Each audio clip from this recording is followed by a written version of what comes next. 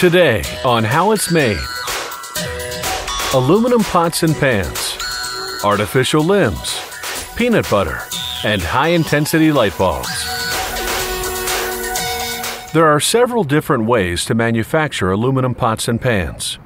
Some factories have giant machines that simply stamp out or mold the cookware, while other factories use a technique called metal spinning. To make cookware that's safe for food use, the aluminum must be pure, no other metals mixed in. It all starts with a round aluminum sheet called a blank. They stamp the pot size and the company name on what will be the bottom of the pot.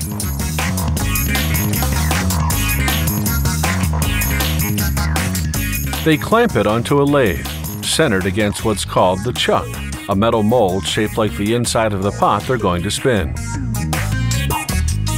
The lathe spins at 2,000 revolutions per minute.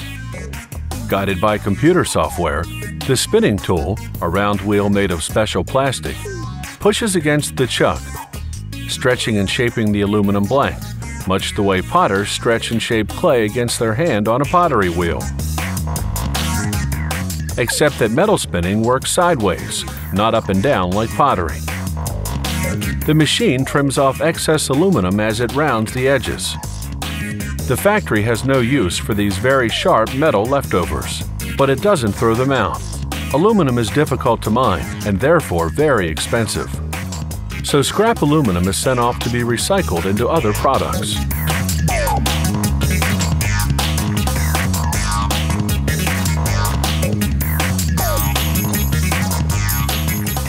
After the final trim to the finished size, another trimmer moves in to take the sharpness off the edge.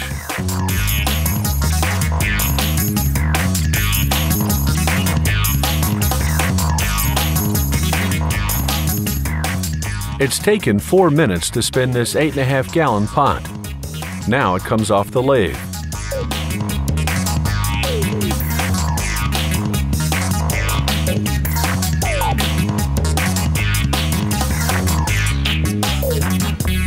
They punch out handle holes.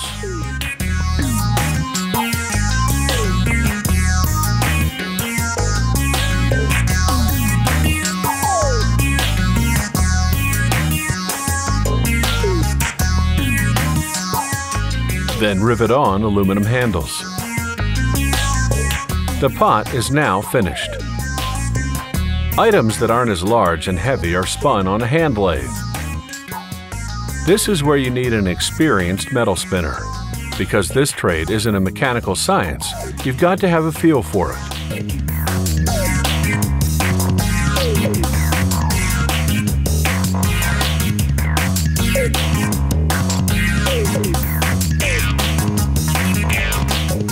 Besides cookware, many other aluminum products are spun on a lathe. This is a light reflector, that round aluminum fixture that covers light bulbs in factories, stores, and arenas.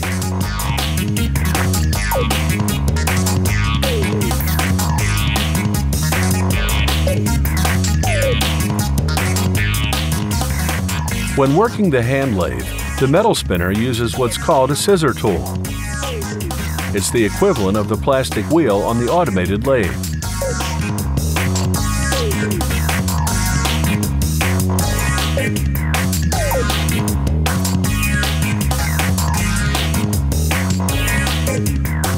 As the blank spins, he moves his tool further and further down to stretch the aluminum into the right shape.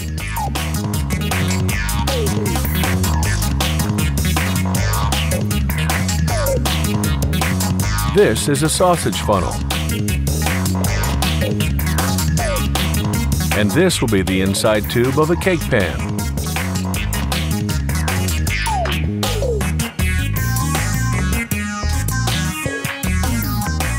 He makes the body of the cake pan on a different lathe, using a variety of tools to get a variety of effects.